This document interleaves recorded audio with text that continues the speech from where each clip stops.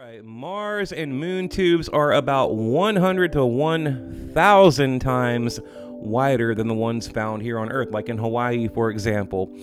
These lava tubes. Now, NASA, they've already talked about how they're going to, occupy this subterranean world on the moon. Right here's an example put out by NASA. You see the lava tube there, down there at the bottom, and solar panels up top and whatnot. They've talked about the Artemis project, how they're going to, explore these caves in the subterranean world on the moon. But I think there's already bases there. I think they've already, had secret missions to explore these caves. Probably during the Apollo missions. Who knows? Right here's a hamster ball. They're going to drop down in the caves. Okay, getting to it. I'm trying to kind of burn through it quick today, guys. I posted a video about maybe 2 or 3 days ago, can't remember, and people wanted me to zoom in to enhance the video, right, to give you another look, and I've done that. I've also talked to the original uploader, and he told me, basically he's using a Nikon 1000 camera, right? The Nikon, an awesome camera. I want to get one, by the way, but that's what he found, and it can only be seen certain times of the year. Everything's got to be perfect, right? The lighting, the clouds, the rotation of the Earth, everything needs to be perfect to see what we're looking at here. Now, to the right there, it looks like another cave entrance. Okay, so when I was looking around, you guys asked me to make a follow-up. I'm glad I did, because when I was doing my editing, I saw what to me looks like another cave entrance. Okay, it's crazy, right? Elon Musk, SpaceX, they're talking about boring on the moon. Well, why? I don't think they need to, because there's already, these caves, these tunnels on the moon that are miles and miles long. So, what is going on up there? Now, here's the original video right here.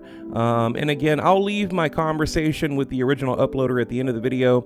We were texting back and forth, and he gave me a little bit of information, and how he filmed it and whatnot. The reason it's a little unstable is because, he's using a handheld Nikon 1000 camera without a tripod. So I was able to stabilize it and zoom in. Of course, he zoomed in as much as he could with the camera, but then I came back and zoomed in even further.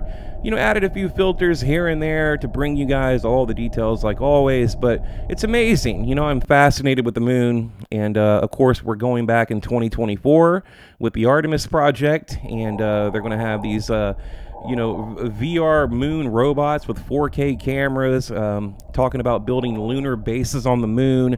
A lot of exciting things going on. But why? Why? And again, SpaceX coming out saying they want to basically bore tunnels on the moon and mine the moon for different metals and minerals and things like that.